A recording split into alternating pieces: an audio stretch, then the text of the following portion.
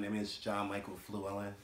This is my video response for Corinna Wren's question, which talks about the dangers of securitization mentioned by Collins on page 132.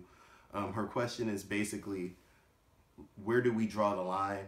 I find our American definition of freedom to be very interesting. The level of value we put on that ideal is heavy. How far is too far in the terms of keeping ourselves safe? Obviously, governments are meant to be kept in check, and no one wants to lose their rights indefinitely. Could we create a system which allows us to work together in the surrender of our rights for our protection? Or is this just a case of the lesser of two evils in any given situation?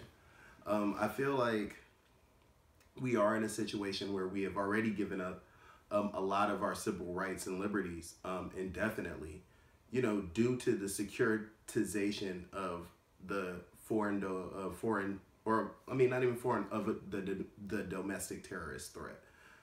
What I mean by that is that we've had acts of securitization, one of which was posted in the course by Tony Blair for the people of Britain, but also here locally we had President Bush, securitize terror to justify not only wars, but taking a lot of our civil liberties and expanding the rights of our government's ability to spy on full-blown citizens, which was very unprecedented.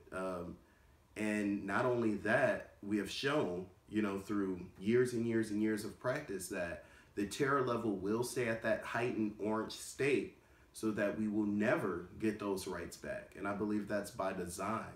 I feel like we do have a way through our democracy to work together to regain those rights, but it would take such a movement of the populace that's just not realistic. And I feel like the people running our country know that. So yes, securitization is very, very dangerous. Even in my question I posed, has anything ever really been desecuritized? What is that pathway to take some of that power back when you're the populace?